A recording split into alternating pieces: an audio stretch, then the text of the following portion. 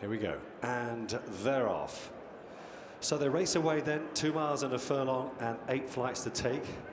And Elixir de Nuts is the one that takes them down towards the first. Penton Hills is tracking him though.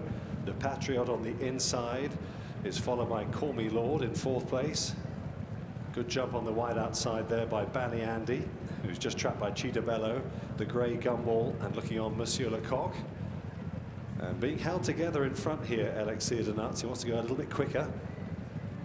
Been off the track for nearly a year now.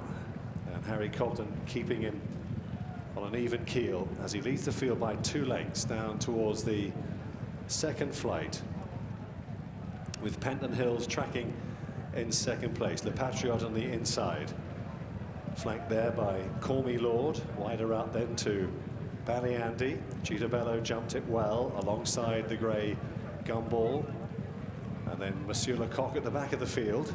Only about 4 lengths, maybe 5, covering them as they race on up the hill with Elixir de Nuts, the Tolworth hurdle winner at Sandown when last seen, taking the field along with Penton Hills, the unbeaten hurdler, the Triumph hurdle hero, in 2nd place.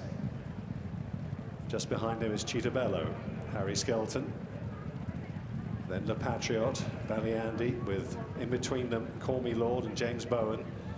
And at the back of the field, Gumball and Monsieur Lecoq. Going down the side of the track then towards the 3rd flight now, Elixir de Nuts takes them along then with all of them jumping well at that hurdle.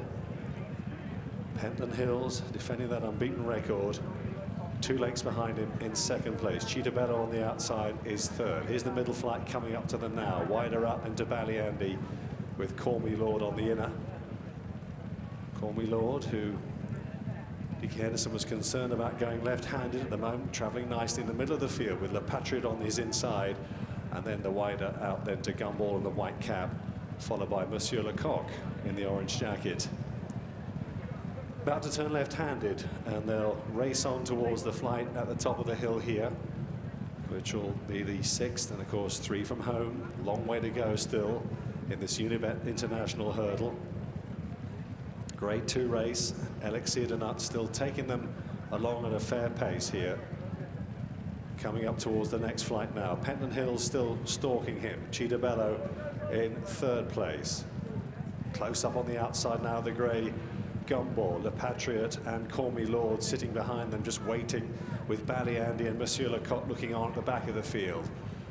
So now they're beginning to turn left-handed, and they're going to start racing down the hill a long way before they get down to the 2nd last here. Still Elixir de Nuts. Tanking along in 2nd is Penton Hills, keeping a tight hold of him, Nico. And then Cheetah Bello travels well, the black and pink colours alongside him. Just behind them then Gumball together with Call Me Lord, who continues to take an impressive position in the race. Then Le Patriot on the inside, Ballyandy and Monsieur Lecoq behind them. And the 2nd last coming up towards them now here.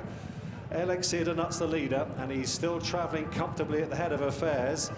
Also, Terry Warner's other runner, Gumball, getting into it. The meat in the sandwich there is Cheetah Bello. Penton Hills on the inside rail is close as they turn down the hill then towards the home straight.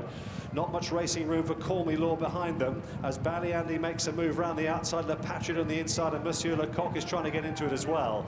So what a finish in store here. They've got a quarter mile left to go, 1 more flight to take. Elixir de Nuts taken on by Cheetah Bello, Call Me Lord and Penton Hills. The 2 Henderson runners up the inside now, quickening the challenge. Cheetah Bello the leader. Here comes Penton Hills on the outside though. Penton Hills joining in with Cheetah Bello and Call Me Lord as they race on up the hill. A furlong left to go. And Penton Hills from his stable companion Call Me Lord. Then back in 3rd, Cheetah Bello. Ballyandy, who's got stamina, is staying on very strongly on the outside. Call Me Lord on the near side. Ballyandy lunging late on the outside. It's going to be really tight, but Call Me Lord toughs it out and wins it from Ballyandy. Back in 3rd place then, there was Cheetah Bello, and Monsieur Lecoq ran on well to try and claim 4th.